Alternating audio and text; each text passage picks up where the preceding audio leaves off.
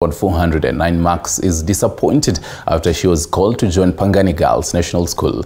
Maria Kerubo, not her real name, says her dream was to join Kenya High School, but her teacher allegedly shortchanged her secondary school selection, denying her chance at Kenya High School. Andrin Kilemi reports.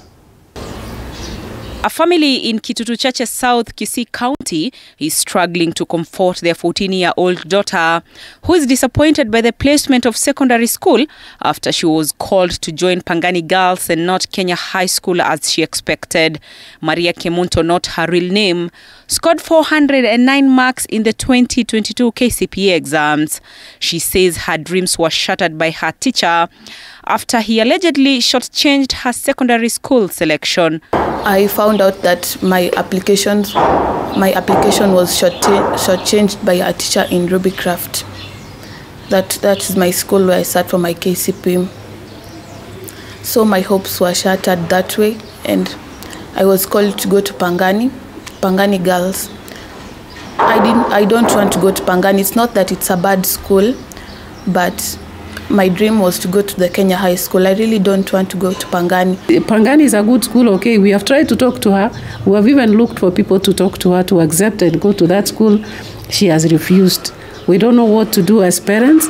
We are at pains. We are equally hurt. We have no happiness.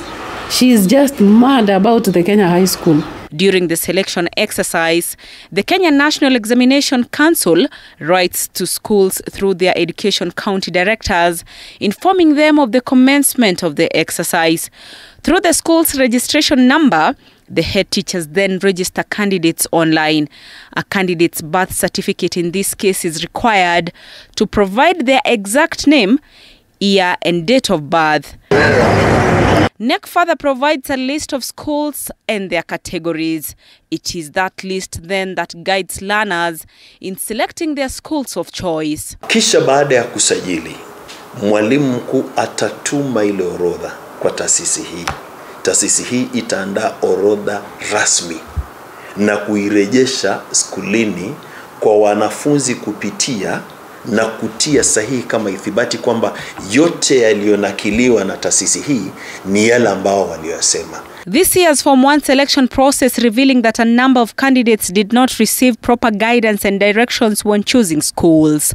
This resulting in some schools attracting an overwhelming number of applicants against their capacity. The process further showing that over 33,000 candidates from over 2,000 schools did not select any schools. The government through the Teacher Service Commission should find a way to equip the head teachers, senior teachers and deputy head teachers from public schools with digital literacy skills, so that they're able to do these things on their own instead of relying on the cyber cafes or relying on hired service. This even as parents, learners, teachers and other education stakeholders are urged to fully commit in the selection exercise to offer support and guidance to learners so as to evade such incidents.